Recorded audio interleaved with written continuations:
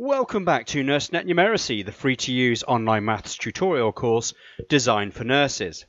In the last two lessons, we've looked extensively at administering a drug via a drip, and we've calculated the drip rate based on the known prescribed amount, the stock dose of the drug, and the total time the drip should be used to administer the prescribed volume of the drug to the patient.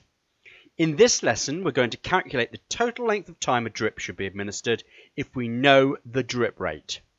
Now, to do this, we need to calculate the total number of drops per milliliter multiplied by the volume of the fluid divided by the drip rate. So, putting this into context, let's do an example. A patient is to be given 500 milliliters of a drug that is administered at 20 drops per milliliter with a drip rate of 25 drips per minute. How long will it take to administer the fluid? Well, we have drops per milliliter at 20 multiplied by the volume of the drug, which is 500 milliliters, giving us a total of 10,000 milliliters. 10,000 milliliters divided by the drip rate, which is 25, giving us the time in minutes of 400 minutes. If we convert this into hours and minutes, 400 divided by 60 is equal to 6 hours and 40 minutes. Okay, let's do another one together. A patient is to be given 650 milliliters of a drug that is administered at 20 drops per milliliter with a drip rate of 20 drips per minute. How long will it take to administer the fluid?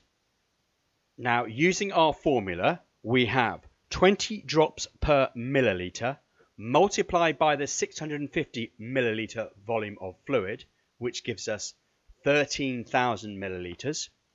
13,000 milliliters divided by the drip rate of 20 drops per minute gives us a total time in minutes of 650 minutes. To convert this into hours, divide 650 minutes by 60, giving us a total of 10 hours and 50 minutes.